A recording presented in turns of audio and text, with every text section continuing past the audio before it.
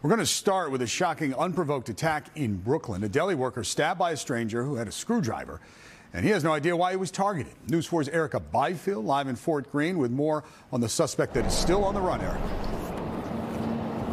Yes, he is, David. So that worker was telling us that this just happened out of the blue. He says he was outside in front of the store stocking all the produce like you see here behind me. All of a sudden, he felt a pain on his arm. He says today is his first day back on the job and he's nervous.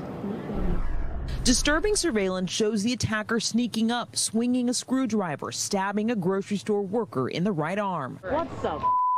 That's crazy. The injured Mr. Mango employee is back at work with a white bandage on his arm.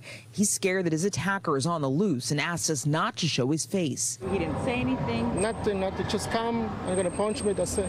The Wednesday attack off of Fulton Street and Lafayette Avenue in the heart of Fort Greene has police looking for this man. That day, he had on a dark shirt and dark pants and slippers. The worker told us he's never seen him before. I don't know why. I don't know who is this guy. I never see this area. Never. Neighbors we showed the video to don't recognize him either. Now they're demanding an arrest. I think it's very horrible, and people should be able to work without fearing for their safety. That doesn't really happen like that over here. Crime escalating all over. People have to protect themselves. Crime statistics for the 88th precinct, where the store is, shows that assaults are up 15% year to year, while the latest numbers say that robberies are up almost as much, at 14%.